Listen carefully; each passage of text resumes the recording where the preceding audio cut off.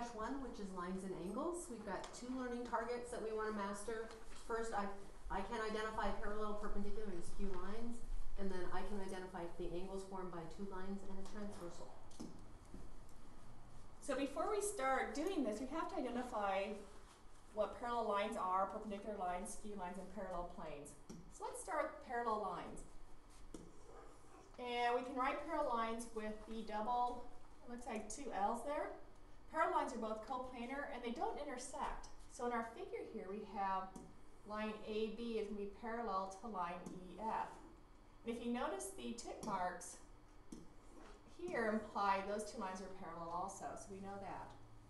Perpendicular lines are going to be lines that intersect at 90-degree angles, and we can denote those using upside down T.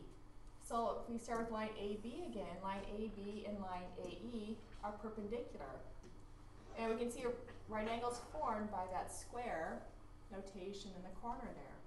Our skew lines are lines that are not coplanar, the lines aren't parallel, and they don't intersect. A lot of knots there. In our figure again, if we start with line AB, a line that's going to be skew to AB is going to be line EG. And now our last is parallel planes. Those are planes that again don't intersect. And we name planes using 3 letters. So if we have plane ABE, parallel to that's going to be plane CDG. All right, we're going to go through an example using those definitions so that we are sure that we understand them. Again, we're going to use these marks that help us determine whether things are parallel or perpendicular. So first, we want to identify a pair of parallel segments. So if we look at the markers, we can see that NK is going to be parallel to LM. All right, so next we're going to look at for a pair of skew segments. Skew, remember, they don't intersect, they're not in the same plane. So one example might be NS and PQ. All right, now we're going to look for a pair of perpendicular segments. We're going to use these perpendicular markers to help us identify some perpendicular segments. One example would be MR and RQ. And then lastly, we want to identify a pair of parallel planes. So we're going to be using 3 letters to identify those in our answer. A parallel plane example would be KNM is parallel to PSR.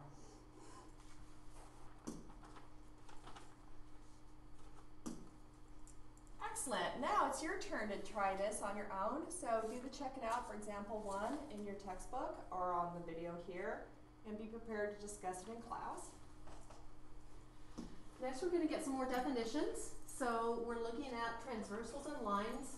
First of all, we're going to define transversal. It's a line that intersects 2 coplanar lines at 2 different points. So here our transversal, that's not a very good color, is T.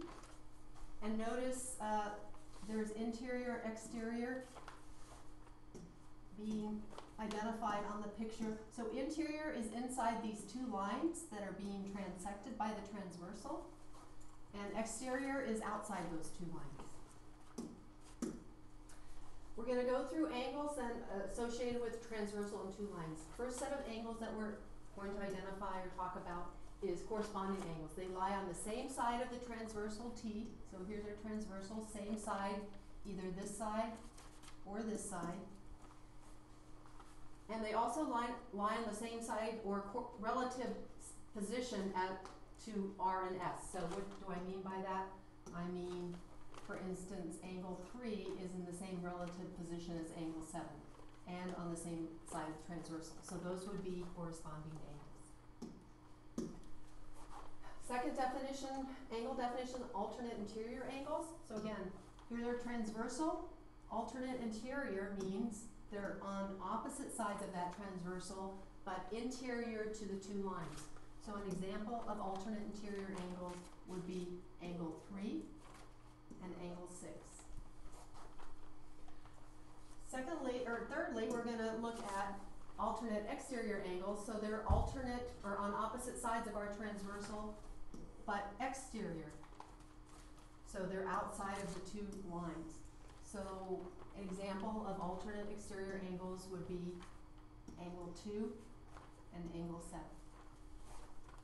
And then our last angle type that we need to know is same side interior. So again, here's our transversal. They're on the same side of the transversal and interior to the transversal. Or sorry, interior to the two lines. So angle 3 and angle 5 are an example of same side interior angles. Great. Now let's try, we have another picture here to identify the different pairs of angles. Our first one, we're going to start with our corresponding angles.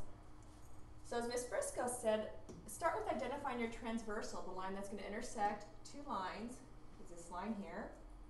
So our corresponding angles are going to be angles that are in the same relative location on the lines, same side of the transversal.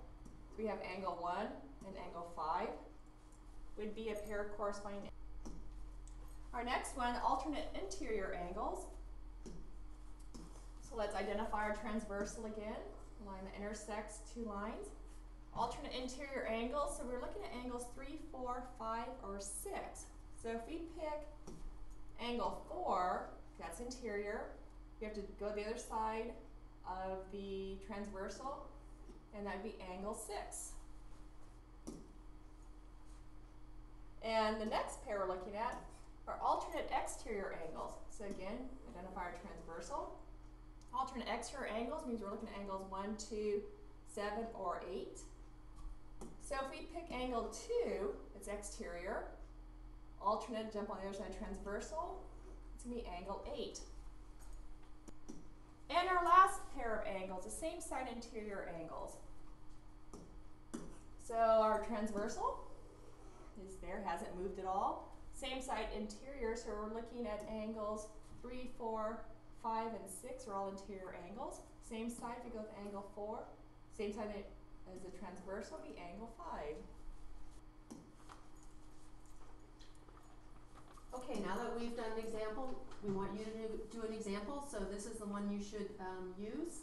You're going to find a pair of corresponding alternate interior, alternate exterior, and same side interior angles. Put that into your notes for your homework, and please use your angle markers when you write your angles down. Okay, our last example is identifying angle pairs and transversals. So we're given a pair of angles here. We have angles 3 and angle 1. So we want to figure out what line those both share. So looking at this, angle 1 and angle 3 are both on line L. So line L is our transversal. So line L is our transversal. Now how do angle 1 and angle 3 relate to each other? They're on the same side as the transversal and in relative location, or same corresponding location. So these would be corresponding angles. Okay, our next set of angles are angles 2 and angle 6. So what line do those two share? Angle 2 and angle 6 both share line N. So line N is our transversal. And then determining how they relate to each other, relative to the transversal, they're on opposite sides. Are those interior or exterior angles, Ms. Briscoe? They're inside the two lines, so that looks like it's interior. So they would be interior, alternate interior angles. Okay, our last pair of angles are angle 4 and angle 6. So let's see what line those share. And angle 4 and 6 fall on line M. So line M is our transversal. Okay, angle 4 and angle 6, as far as their type of angles, they're both on the exterior, on the outside of the two lines. So and they're opposite sides of the transversal. These are going to be alternate exterior angles. Thank you for the help there. All right, so next you're going to have an example that you should do. So you're going to identify the transversal and the type of angles that angle 2 and angle 5 are. Put that into your notes. Write down any questions that you have, and hopefully we will get to those next time we see you.